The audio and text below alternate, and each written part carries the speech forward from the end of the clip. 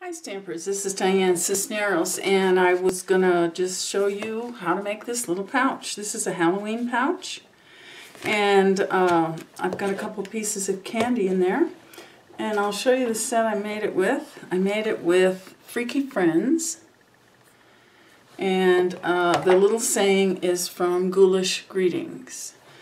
So I will get started. I chose the paper from the designer series paper from this page. That is Motley Monsters, and I'm using everything on this page. The Tangerine Tango trim and these two sets. So, okay, first of all, I cut a piece of Bermuda Bay, which is one of the colors in here. And I cut this, let's see, it is 8.5 before I do this trim. So you would cut it 8.5 by 3. Now, if you don't want it that wide, you can go 2.5, you can go 4, or whatever you want. The important thing is that we get this little notch in the bottom. And I'll show you how to do that. Okay, so 8.5 by 3. Then you're going to put it in the Simply Scored, and you're going to score it at 4, 4 1/4, and 4 1/2. Then you're going to pick it up and you're going to fold it down. Then you're going to fold each side up. And then when you open it, you will notice the little notch. That's the bottom of your little treat package. Okay, so when we close it, this is what we're going to use. Okay, I also use the Perfect Polka Dots embossing folder, and to do that, I did one side at a time. And the little nubs are pointing up here, so that's the way I did it. I just put it in this far, and then push that up when you're pushing it through the Big Shot so that it doesn't flatten out your creases. And then I turned it around and did the same thing on this side and just put it in on that half. Okay, so now we have this made, and I want to make a belly band. So I'm using that Motley Monsters paper, and this paper is cut 2.5 by 7. And then I scored it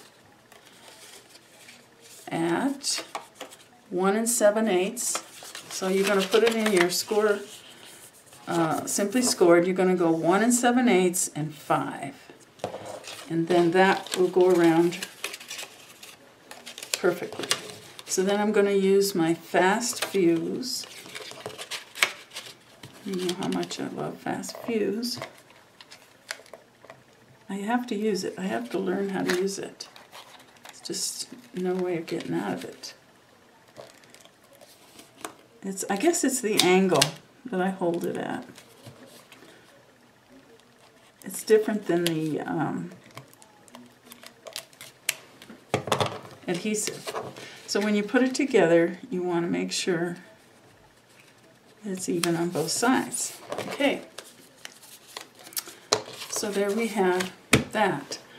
Now I'm going to go ahead and take some of this Tangerine Tango two-tone trim, and I'm going to bring it around and cut. And then I'm going to tie a knot.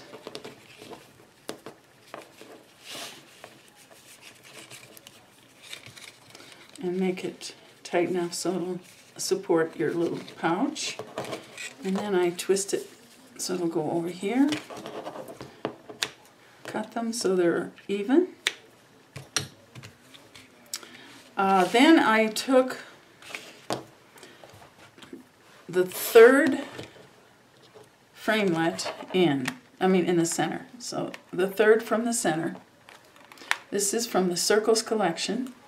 And then I used the Starburst collection, and I used the second one in.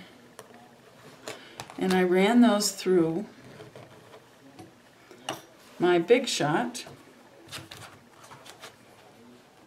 and I have them. Oh, here they are. Okay. So what I did was I took this little guy here, and I stamped him in, let's see, Tangerine Tango on the white, and then I cut it out with the Big Shot right there. Then I did the black with this. It has the little points on it. So I'll move that over and go ahead and see, I'm not even bringing...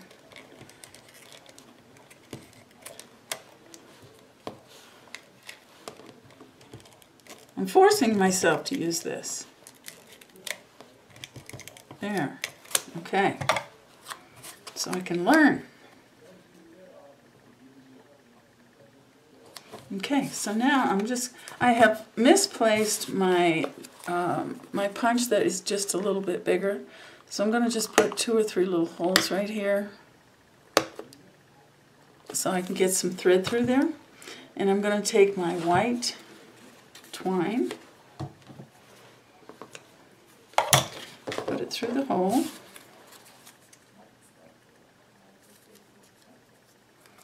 I'm going to run it up underneath,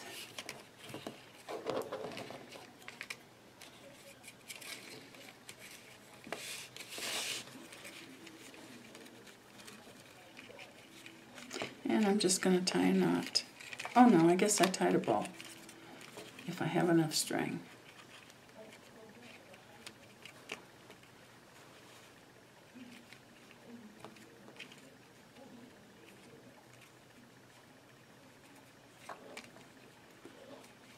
All thumbs.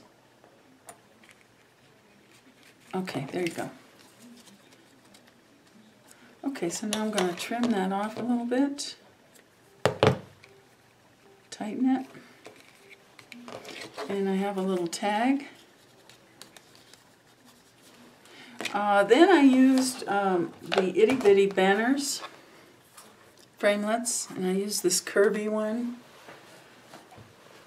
to cut out the word trick or treat, which is from that Ghoulish Greetings right here, and the Memento ink, the black. And I'm also going to put some, I like to use the little edges from my dimensionals. I bet you're all waiting to see which word I forget on this video.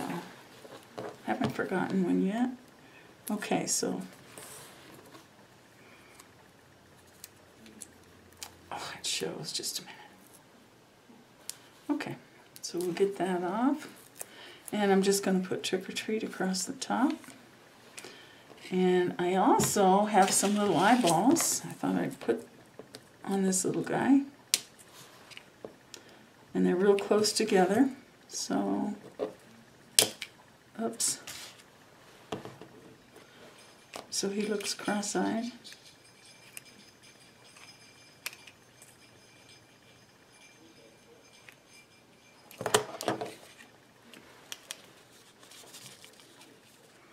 Okay, now my candy, all you do is you open it, slide it in, and it'll hold 2 good-sized pieces of candy. And your belly band and your twine will hold it so that it's an easy, quick little gift. Okay, on this one, I'm not going to do it now because we're running out of time. But, well, I guess I will do it. Okay, what I did was I untangle the orange and the white. I'm not going to do the whole thing for you, but you understand what I'm doing here, just to make it look stringy. So you can do that, and that way it'll look like this over here. And I think these are adorable. Now, can you imagine what you could do? I mean, you could make all of these and give the kids a choice of which one they want. There's the designer series paper that goes with this is beautiful, colorful, and it is a treat. So I hope you like that, and I will be talking to you soon. Okay, I'm back. I forgot to tell you one thing. Oh my goodness, so I did forget something. Anyway, after you cut your Bermuda Bay, I used the scallop framelit. Can you see it? And what I did was I left it together, both together like this, and just ran it through the Big Shot. And when you do that, it cuts both, back and front, together. So now we're done. So I didn't want to leave that off because I think that adds a lot to the cuteness. Okay, talk to you soon.